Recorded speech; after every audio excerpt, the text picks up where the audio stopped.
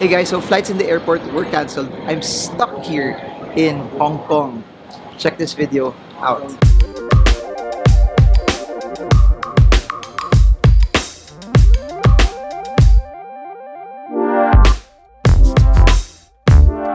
Hey guys, so this is Marvin Germon. I normally make videos about the stock market, but for this video, let me share to you principles on what are you supposed to do when things that are unexpected don't work your way. So if you're new to this channel, subscribe, smash that bell so you get notified every time we talk about the stock market and we give you insights on how you can use the stock market to trade with confidence.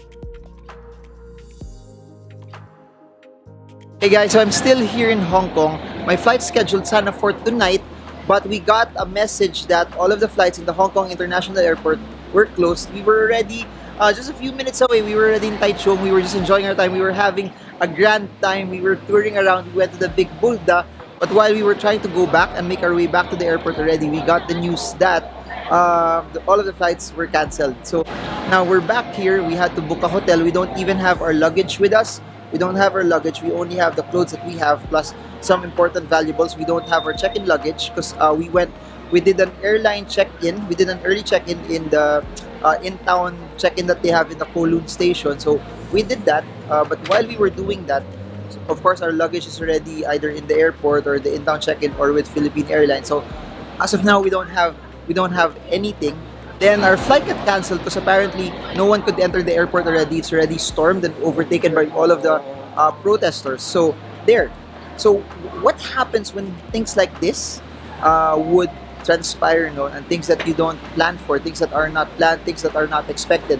How do you deal with it? What are the things that you're supposed to do? Especially I've been getting messages of people who are here in Hong Kong and then they did not expect this, and then cash is not there anymore. They don't have a hotel anymore. That's why it's very, very important in whatever you do that you need to have an emergency fund. You need to have cash. You need to have also credit cards ready. So if things don't go your way, you have something that will hedge you. That's why it's very, very important every time you travel, you set out money above and beyond what you've budgeted for your food, for your clothes, or for everything, or so that if an emergency happens, you have money to buy clothes, you have money to take care of your food, you have money to book for a hotel, you have something that will protect you, that you are not left in the dark as well. So my flight will be around tomorrow.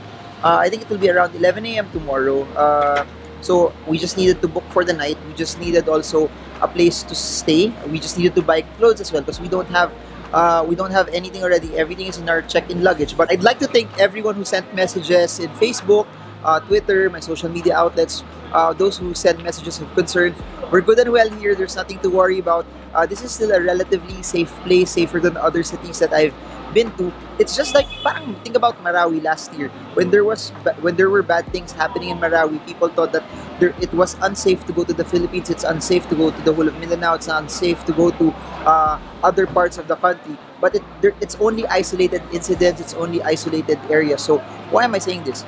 For those who have trips here, for those who have plans to go here over the next few days or weeks, don't be scared, but syempre act with caution. All of the rally dates and places are all scheduled naman, so you just have to shift your hotel far from those rallies. You just have to shift your activities far from those areas, like what we did kanina.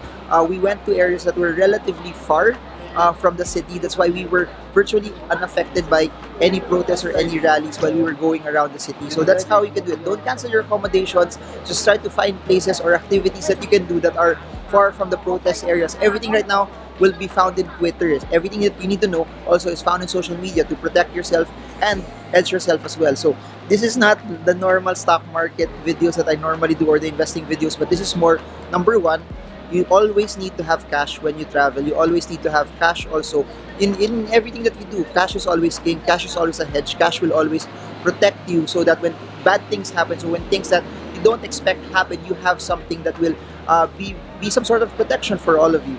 Then second also, I talk a lot about credit cards, that credit cards is a double-edged sword, that if you don't know how to use it, it will hurt you, it will destroy you. But in this instance, in instances where emergencies happen, you can use that credit card to help you to book those hotels, to buy the stuff that you need, to get you by, to help you somehow act normally and operate normally as well, because that's something that's very, very, very, very important in times like this. So I guess that's it. I just wanted to share an update on where I am. I know a lot of people have been worried about what's happening here. All is well. You don't have to be frightened. You don't have to be scared.